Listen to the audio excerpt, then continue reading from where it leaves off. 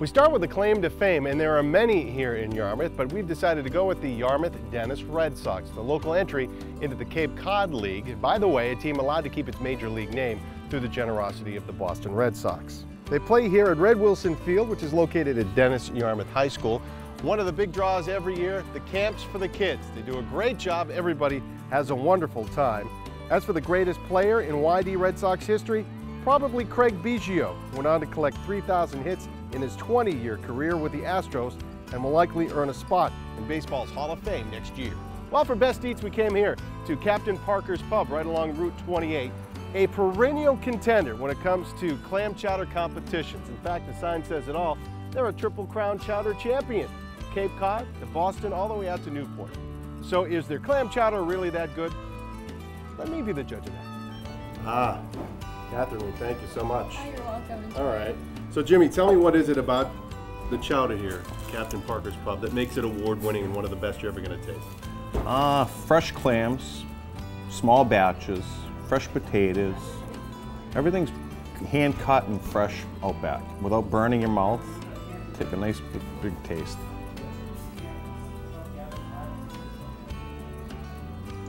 Oh my goodness. Nice and fresh. Phenomenal. Best place for kids here in Yarmouth? Oh, we got a piece of it. The Bass River Sports World on Route 28. If you've got a kid, this is a must visit. It has everything, and I mean everything, that your kids want to do. Oh, we got all that one. Oh, that was good. He popped out an elastic bat. They've got soccer. Oh, Pele.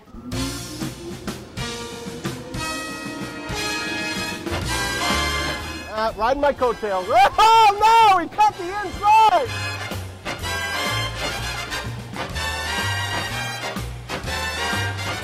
Quiet, please. Teeing off at the driving range. I'm alright. Nobody but about me.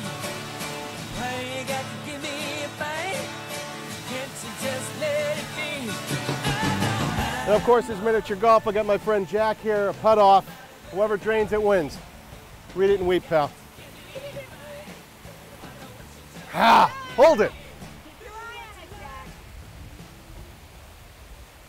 You're killing me.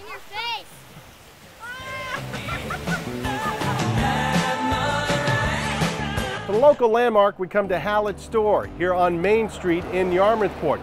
It opened in 1889 and has been in business now for 123 consecutive years. That's quite a streak, the longest on the Cape for that matter, but there's so much more to it than that. You're talking about Yarmouth. A lot of the things in Yarmouth were founded right upstairs of the store. It used to be the meeting room, it used to be Selectmen, Justice of Peace, Collector of Customs. So, in other words, and we also had a Massachusetts senator that had his office upstairs, John Simpkins. So, a lot of history still remains in this building. Hey, oh, let's go! As for our hidden treasure, it's a bit of rock and roll history here on Cape Cod. This building behind me used to be home to the Cape Cod Coliseum. In fact, if you look closely enough, you can still see some of the old letters burned onto the brick here. For about 10 years, from the early 70s to the early 80s, the Cape Cod Coliseum hosted some of the biggest bands in rock and roll, including Aerosmith, Jay Giles, the Cars, the Kinks, the Clash, Van Halen, the Grateful Dead, Tom Petty, the Allman Brothers, just to name a few. It was also home to a minor league hockey team and hosted some old wrestling events for the WWF. But it will be best remembered as the old outpost for rock and roll here on Cape Cod. In fact, I think you can still hear the music.